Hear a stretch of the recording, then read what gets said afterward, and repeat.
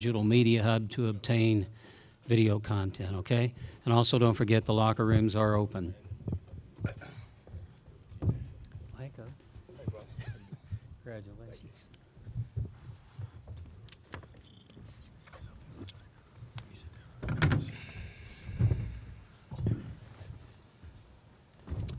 Okay, we are ready to begin our news conference with the South Regional Champions, the Wolfpack of NC State. Coach Kevin Keats and Coach brought 3 student athletes, DJ Horn, Michael O'Connell, and DJ Burns Jr.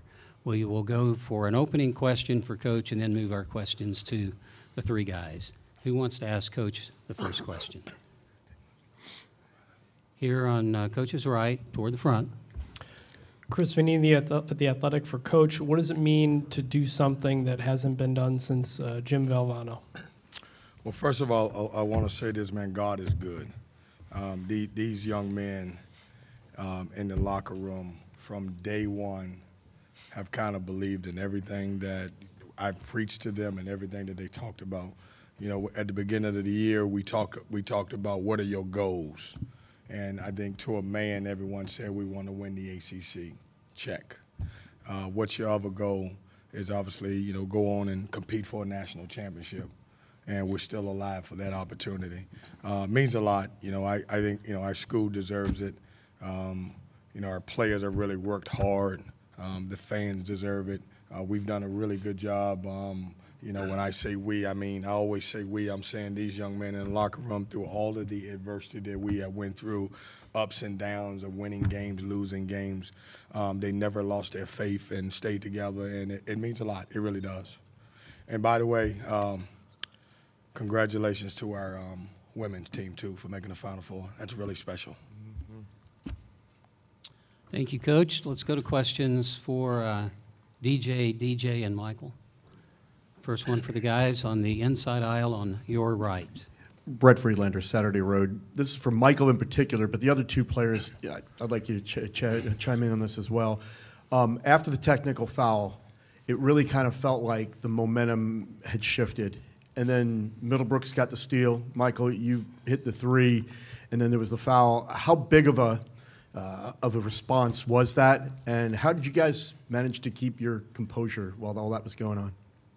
Yeah, I think the biggest thing was just sticking together. Obviously, things aren't going to always go well or things are going to go wrong, but for us to stick together through the tough times and even the great times is going to be huge.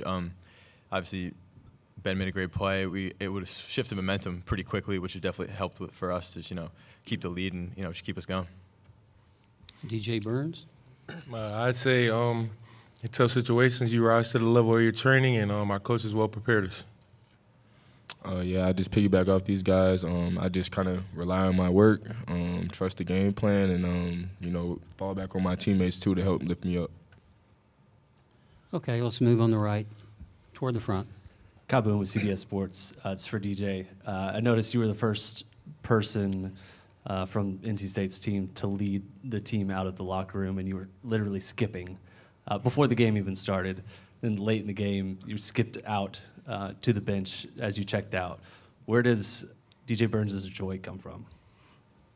I don't know. I guess it's how I was raised. You know, I was raised in a happy environment, and I try to take that with me everywhere I go.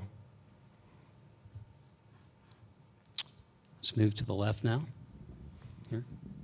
Andre Johnson, making headline news. DJ Burns, this question is for you. When you picked up that second foul in the first half, what went through your mind? Because obviously it was early in the game, and I knew that everybody pretty much knew that you was getting ready to come out to take a seat. But what went through your mind? It seemed like that did something for your game at that point, because you was in a complete zone afterward. Well, honestly, I wouldn't really say I wasn't too worried about it, but going into halftime, I just knew that the main thing I was thinking, honestly, was that, you know, I missed a few shots towards the end, so they weren't going to double team me in the second half. So I just decided that when I came back in to take advantage. Next question by the extreme right, by the curtain. Jalen Gilkey, WFMY News 2 in Greensboro. Just real quick, fellas, how cool is it to be in the Final Four, but then also have the women's team in the Final Four? First program to do that since 2014, UConn. They both went on to win the national championship. Don't want to get ahead of ourselves, but was watching Isaiah and the girls earlier today really a motivator for you guys to get out there and just say we're gonna do this as an athletic and basketball program? Who was that for again? Okay, let's go with DJ Horn first. I would just say, yeah, it's definitely big for our program. Seeing the girls, have success definitely motivates us. But I would just say we're kind of worried about our team right now and just trying to make the best of what we got going right now and taking it each game at a time. Okay, let's go to Zoom for our next question. Okay, we have a question from Dan. Dan, if you would unmute yourself, state your name and affiliation, and then proceed with your question. Dan Tortora, wakeupcalldt.com. This is for all the student athletes. Just what you can say about the fact that basketball is a brotherhood and what it's been like to be on this run with each other and to believe in each other from the inside out, no matter what the outside said. Start with DJ Burns and then work our way back down the table. I say basketball is a sport that just, naturally brings people together. All of my lifelong friends, I'd say about 95% of them are basketball players. And, man, I still communicate with people I played AAU with in 8th grade, man. So basketball is just something that just always brings people together. That's why we love it. Yeah, I think building off that, I think it's pretty cool that none of us played together last year. And, since the beginning of the season, we've been able to build this chemistry and build this bond and friendship, especially off the court. And like pretty much what he said, it just brings you together. You all have a common goal, and that's winning. And you just want to figure out a way to do it together. And I think as you try to go through that process, you just grow closer together. Oh, yeah, I definitely agree with them, too. I just think that, that's the beauty of basketball. You can build these connections, build these memories. And I just say personally, I'm just glad to be doing this for my last little year of college basketball. Okay, let's move to the left, middle of the room. Sydney Staples, D210 Sports. If you guys, all of you players, if all of you could talk to your 10-year-old self, what would you tell them? That DJ, bro, you want DJ Burns to answer that? All of them? You started. All right, well, we'll go back to DJ Burns. DJ again. Burns, what would you say to your 10-year-old self? I want to know that myself. At this point, I would tell him, don't change anything, man. Just continue to be yourself. It's going to work out. Generic answer. Michael? Yeah, I mean, I was actually going to say it too, just stick with the process. Obviously, when I was younger, there was times you didn't want to go work out or, play sports. You just wanted to hang out with your friends or whatever. But, my parents kept on me and make sure I was working out. And just, obviously, I'm glad I did that. It definitely helped me get here and to where I am at this moment. So, yeah, just stick with it and just try to enjoy it along the way. I mean, that's really the biggest thing. And DJ? And I would just tell my 10-year-old self to just stay down and just understand that, everybody has their moment and, it comes at different times in different shapes and forms and fashions. Let's move back to the right. Chris Vanini, the athletic for all three of you guys. What does Coach Keats mean to you, and how did he have you guys prepared for this? I'll take this one. I would say, man, he kind of, changed the trajectory of what I had going on, I was up at Winthrop and, didn't really know how this was going to play out when I put my name in that portal. And honestly, I didn't even at first think I was coming here. So for this, it's just an absolute blessing. And I think that man needs a lot more respect still.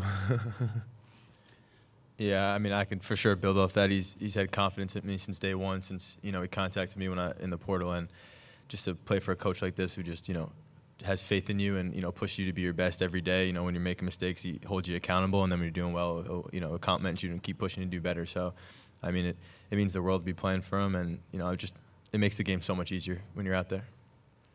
I agree with everything they said. And on my little piece, I would just say, Coach gave me an opportunity to come back home and play basketball. And the confidence that he instills in me every day allows me to go out there and do what I do. And just to know that, all the ups and downs we had in our season and when it could have been easy to quit, I feel like he was the main one that kind of kept us all together and kept the outlook on our whole season very positive and gave us a lot of confidence going into that ACC tournament. Final questions for our student athletes here on the left up front. Don Fernoli at Duke Chronicle. Michael, this one's for you. I'm sure that Virginia shot that buzzer beater feels like a lifetime ago, but that's one of the biggest moments of this run, and without that, you guys may never be here. Can you talk about some of the individual moments that have made this really amazing run possible? Who was that for again? I missed that. Michael. Michael. Okay, Michael. Yeah, I think just throughout this journey, everyone's made huge plays. Whether it's just in the moment, it might not seem pretty big. Whether it's just a deflection or a steal, but it changes the trajectory of our run or the game. One play I always look back to is his block last game off the backboard. I thought that was huge, and he comes down and has an N13. So I mean, there's just plays consistently being made by everyone that it might not be covered or might not be in the stat sheet or might not be all over social media, but everyone's been making huge plays down this run, and that's why I think that's why we're getting these wins, and it's been big for us. Obviously he's playing unbelievable. I mean, both these dudes are. Mo's been killing it. Casey, everyone has been playing has had such a big impact, and when you have a lot of guys coming on the court and just contributing right away, I mean, you can't really pick the special moment when they're all special in their own way. All right, that completes our time frame for our student athletes. DJ, and Michael, we'll let you return to the locker room. I know the locker room is still open for additional interviews. We want to say congratulations on winning the South Regional, and have fun in Phoenix. That's my old stopping ground, so have a good time out there, all right? Michael, when you Bring go home back the in championship, you all go right? back in the locker room, Michael, tell all of the bigs you all rebounded them. You gotta love it. Okay, we will finish out our news conference with Coach Keats, and I think our first question is going to come over on the left aisle. Coach, Drew Jackson, making headline news. Is this by far your best coaching job? I've had some really good teams. And, for us, I would say something about all of my teams are really special. These guys are so special. I think, 9 now? 9 elimination games, or you go home.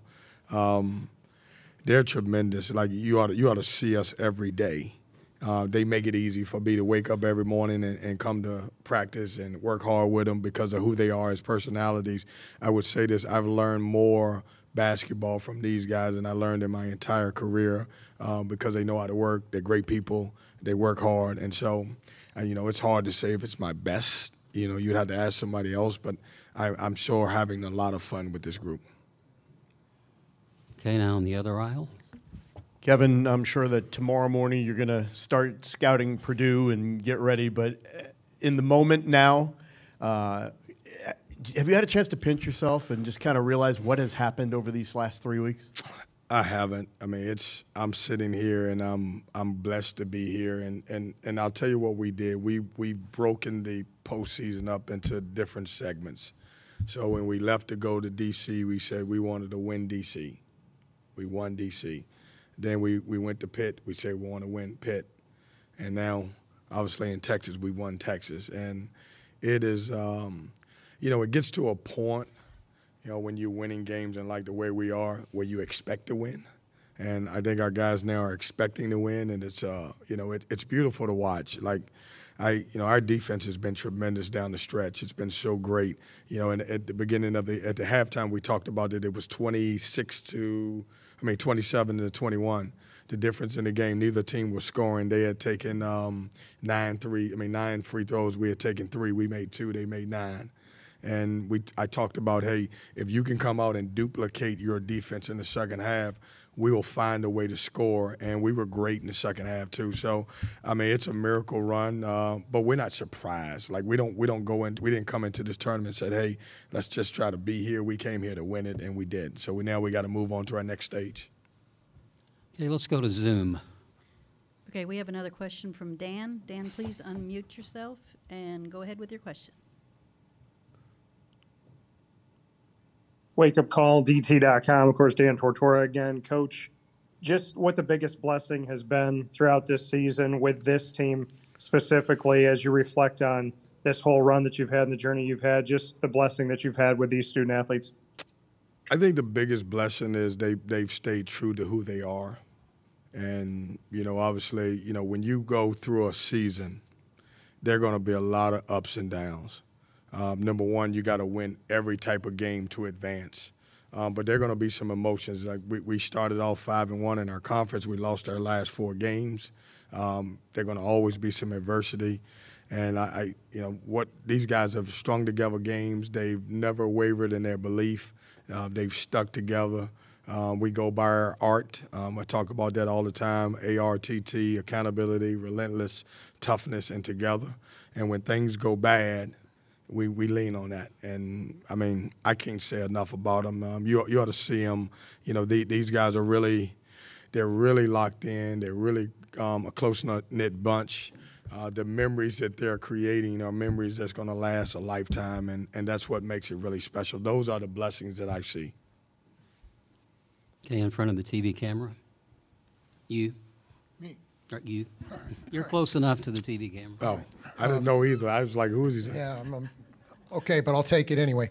Hey, Kevin, I have a couple questions. I'm Adam Teicher from ESPN. You said a minute ago you can tell your guys are now expecting to win. How can you tell that? What tells you that? And again, I'll have a follow-up as well. Yeah, the focus. I mean, you know, it's weird because having a day in between almost seems like it's something wrong because we're so into what we did in the ACC tournament, you know, winning 5 games in 5 days.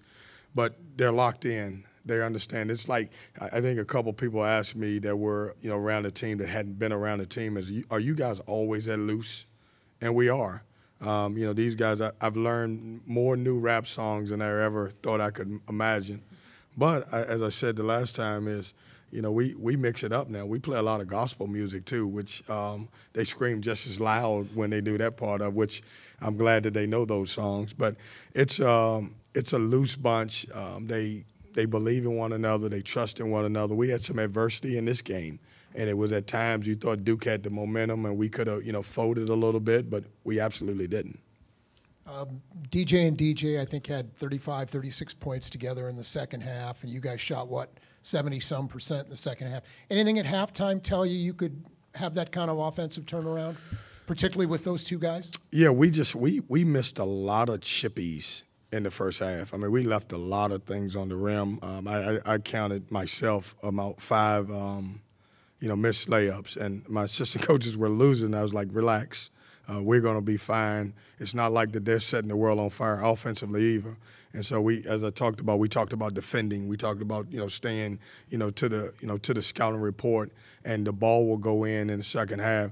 One of the things, DJ Burns didn't play a lot because he got his second foul, and so we knew we had a advantage, throwing the ball inside to him. They decided, which some teams do, not to double team him, and obviously he shot 13 for 19 and had 29 points.